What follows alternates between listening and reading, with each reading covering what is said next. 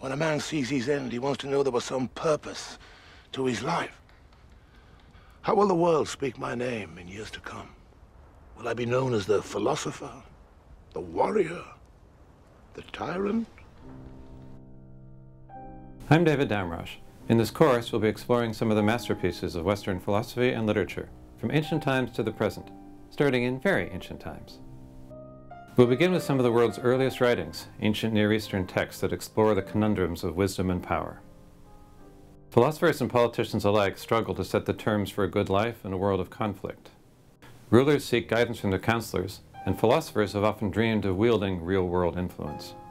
This course will examine particularly close moments of the relation between the love of wisdom and the pursuit of power.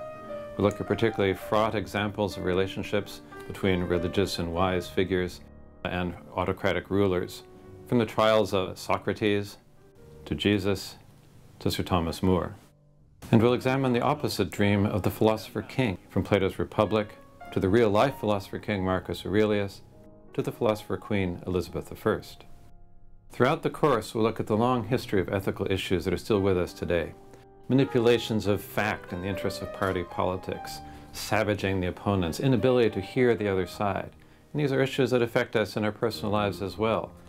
Throughout this course, we'll see philosophers, wisdom counselors, religious figures trying to intervene, trying to sort of strike a balance between self-expression, self-restraint, self-interest, and the public good.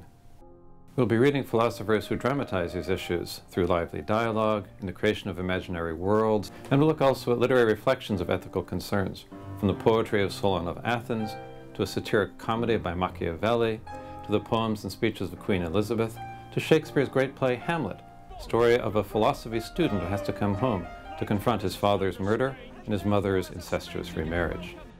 There are more things in heaven and earth, Horatio, than are dreamt of in our philosophy.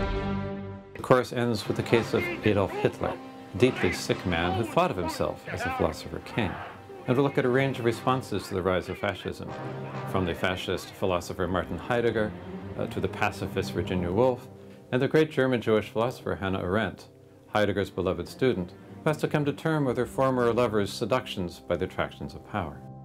Across 4,000 years of cultural history, we'll explore ethical issues that are still very much with us today, from the downfall of real-life tyrants to the pressures of mass culture and public opinion in liberal democracies today, as these issues are explored deeply by some of the world's greatest thinkers.